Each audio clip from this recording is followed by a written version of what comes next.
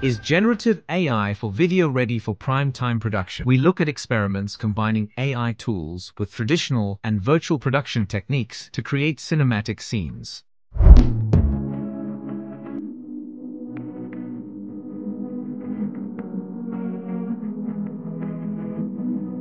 Is generative AI for video ready for prime-time production?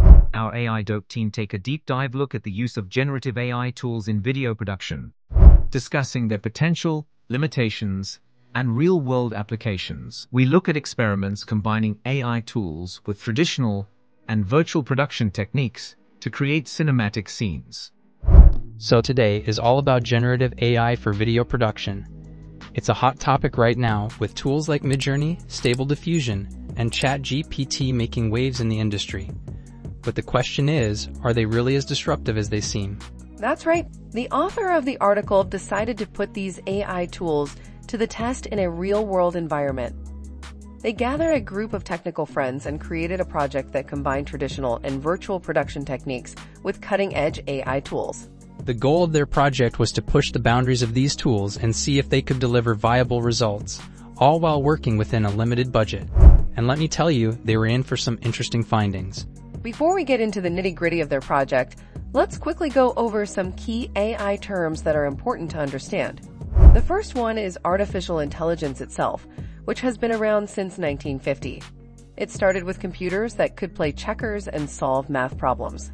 Exactly, and over time, AI development progressed with advancements in robotics and AI analysis tools.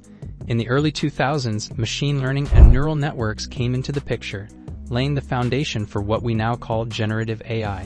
Generative AI is all about models that can generate text, images, or other media in response to natural language prompts. These models learn patterns from training data and then generate new data with similar characteristics. In simpler terms, they imitate human reasoning based on examples created by humans. Now that we know what generative AI is, let's move on to some filmmaking-specific terms that filmmakers should be familiar with. First up, we have algorithms, which are sets of instructions that tell computers how to solve problems or make decisions. And then there's computer vision, which is an AI that can interpret and understand images or videos. It's the technology behind face recognition and object detection. Deep learning is another important term. It's an AI technique that learns from large amounts of data and makes decisions without being explicitly programmed. It's what allows generative AI models to generate new content. And speaking of generative AI, we have generative adversarial networks, or GANs. They're like an art contest between a creator and a judge. The creator makes art, and the judge decides if it's real or fake, improving both parts over time. That's right, Avery. And the creator in this case is called the generator, which is an AI that can create realistic images or generate new artwork inspired by famous artists. Another interesting term is inpainting, which is the process of retouching or replacing parts of a generated image. It's like giving a finishing touch to the artwork. And let's not forget about large language models, or LLMs. These are algorithms that use deep learning techniques and massive data sets to understand, summarize, generate, and predict new content. Machine learning is also crucial here. It's a method for computers to learn from data and make decisions without being explicitly programmed. It's the backbone of generative AI. And lastly, we have natural language processing, which helps computers understand, interpret, and generate human languages. It's what enables chatbots to answer questions or convert spoken words into text. Now that we've covered these key terms, let's get back to the project the author conducted. They wanted to see how far they could push these AI tools on a limited budget, and what they found was truly fascinating. They combined traditional and virtual production techniques with generative AI tools, and the results were impressive. They were able to generate new forms of media, thanks to the capabilities of these AI tools. One specific technique they used was outpainting, which extends a generated image beyond its original borders with a second generation. It's like expanding the canvas of artwork.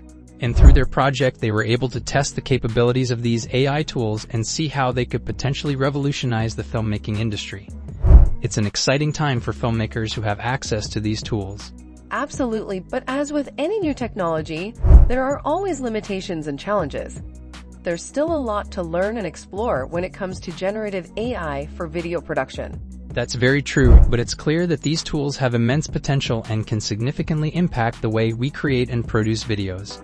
Next up, we're looking into the concept of prompt engineering and AI filmmaking tools. Prompt engineering is all about carefully crafting or choosing the input or prompt you give to a machine learning model to get the best possible output.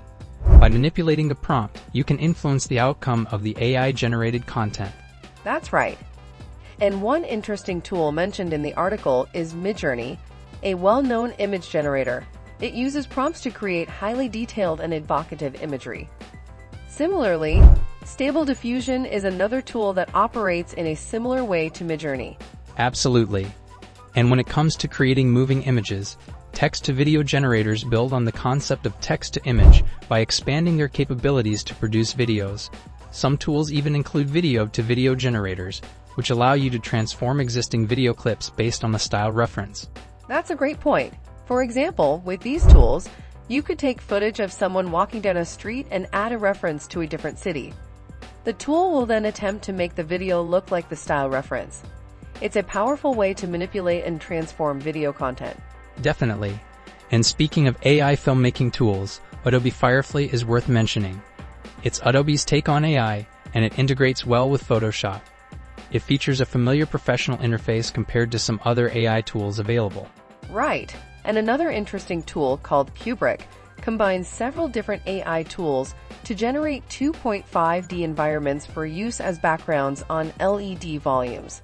This tool can be particularly useful in creating immersive visual effects for films. Absolutely. Now let's move on to discuss some additional AI tools mentioned in the article. Neural radiance fields, NRFs, are a subset of AI used to create three-dimensional models of objects and locations based on various images. Tools like Luma.ai and NVIDIA Instant NRF simplify the capture and processing of NRFs, resulting in highly realistic and accurate three-dimensional models and locations. That's fascinating. And when it comes to AI motion capture and visual effects, WonderStudio is a platform that takes source footage of a person, rotoscopes them out of the footage, and replaces them with a CG character that matches their movements. It does all this without the need for tracking markers or manual intervention. Exactly. And another tool called Move.ai derives accurate motion capture from multiple cameras without requiring expensive motion capture hardware or tracking markers. It's a great way to streamline the motion capture process in filmmaking. Now that we've discussed the various AI filmmaking tools, let's shift our focus to the author's real-world project and their team. The author mentions having a group of filmmaker friends who were excited to test out these AI tools together. Their plan was to have two colleagues join them for a 3-day test project. They would shoot live action footage using different cameras and techniques, and then process the footage with various AI tools to see if they could create high-end results with minimal resources. Absolutely. One of their team members, who is a writer-director-editor, offered a few pages from an existing script as the basis for their shoot. The segment they chose involved a rescue worker trying to retrieve secret antiquities from Notre Dame during the 2019 fire, an ambitious undertaking indeed. That's right. During their project, they experimented with different techniques to capture live action footage and see how well it translated into AI material. They used virtual production with an LED wall, a green screen, and live action captured on location. They explored different setups, including an LED wall with a fixed camera, an LED wall with a moving camera, a green screen setup, and on-location shoots. They also tried using text prompts and a hybrid approach combining AI tools. In their first experiment, the author used an LED wall with a fixed camera to shoot a sequence where the protagonist is rushing to Notre Dame on a motorcycle. The AI tool, Runway, successfully transformed the footage by transposing the actor's helmet into a high-tech motorcycle helmet and changing the background to intense fire-filled city scenes. That's right. The results of this experiment were quite impressive. However, in their second experiment, where they used an LED wall with a moving camera, the AI tool couldn't produce the desired results. The complex camera movement and shifts in the actor's face seemed to throw off the AI. This highlights one of the limitations of using AI-generated video-to-video tools. They work best with simple camera movements and less variation in the actor's appearance. When faced with more complex camera movements and changes in facial features, the AI struggles to generate accurate and consistent results. Absolutely. The third experiment involved using a green screen setup. While the AI tool was able to transform the actor's appearance to some extent, it struggled to detect the motion of the composited background plate. As a result, the final composition looked like a person sitting in the middle of a field with moving objects around them. Despite these limitations, the author decided to explore shooting scenes in real-life locations without any composited or projected backgrounds. In their fourth experiment, they shot a scene where the main character rises out of the Seine River and approaches the burning cathedral. They used reference images of the original blaze to feed into the AI tool, Haber. The results of this experiment were a mix of trippy images and promising results. Both Runway and Caber did a fine job creating the background and styling it. However, they struggled to maintain consistency in the appearance of the actor throughout the shot. That's true. In their fifth experiment, the authors tried more complex shots with wider angles and camera movements. They fed these shots into both Caber and Runway and encountered similar limitations. While portions of the results were interesting and aligned with their vision, both the background and the actor would mutate and transform unpredictably. This led them to their sixth experiment, where they tried using text prompts instead of reference images. They used the text-to-video generator tool in Runway to create scenes based on text descriptions. While this consistently produced interesting results, it lacked consistency in terms of output style and sometimes resulted in odd deformations of the human characters. The authors realized that using AI video-to-video tools alone might not be feasible for professional-level digital content creation. However, they found that a hybrid approach combining AI tools could yield better results. In their seventh experiment, they used WonderStudio in combination with Runway or Caber. WonderStudio is an AI motion capture, rotoscoping, and compositing tool. With this hybrid approach, they were able to extract the actor from the original shot using WonderStudio, generate a clean background plate using Runway or Caber, and then composite the actor back into the scene using the matte from WonderStudio. Although this approach was slower and more labor-intensive than pure video-to-video techniques, it delivered more consistent and controllable results. The AI-generated backgrounds matched well with the framing and camera movement, and the compositing was improved compared to previous experiments. However, the authors note that using a dedicated compositing application like After Effects or Nuke could potentially yield even better results. Overall, this hybrid approach combining AI tools showed the most promise and provided satisfying results for their shoot. It's important to acknowledge that while AI tools have the potential to revolutionize filmmaking, they are not yet perfect. They have their limitations and require careful consideration and experimentation to achieve desired results. The author's experiments serve as a valuable insight into the current capabilities and challenges of using AI in filmmaking. Absolutely. One of the main observations from the shoot was that the AI tools were predictably unpredictable. The results varied greatly, and it was difficult to determine why some were close to the desired effect while others were far off. This inconsistency made it challenging to bring the results into line in a consistent manner. That's right. The authors suggest that for these AI tools to be truly effective in a film production pipeline, they need intuitive UI controls with granular control over the outputs. Currently, the abstract controls of these tools lead to abstract imagery. While they may be easy to play with and create surreal visuals, they are not yet ready for professional projects of all types. However, the authors anticipate that these tools will evolve quickly. Another observation is that the AI tools perform best for medium close-ups taken from a selfie perspective. They struggled when it came to tracking an actor moving laterally throughout a shot or changing relative size, especially when combined with a free-moving camera. This limitation is something that needs improvement, as most movies involve a variety of shot sizes and camera movements. Absolutely. The authors hope that as more people use these tools and provide feedback, they will become better at processing various shot sizes and camera movements. This is an important aspect to consider because in order for AI tools to be widely adopted in the industry, they need to be able to handle the complexities of real-world filmmaking. After completing the shoot, the authors recorded a debriefing session where they discussed the results and their observations on the usefulness of these tools in real production pipelines. They also compared their opinions on where these tools could potentially evolve to be more useful. AI tools like Runway or Caber generation could find their place in short-form content. While they may not be used for an entire movie, they could be valuable for creating backgrounds or matte paintings. This could potentially impact jobs from matte painters or create new opportunities for them to work with these AI tools.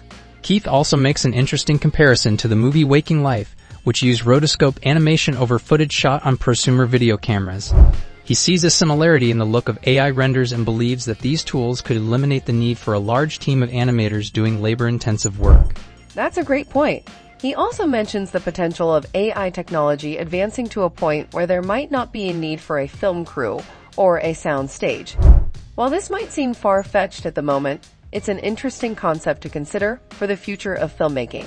Kim, a writer-director-editor, also shared her perspective during the debriefing.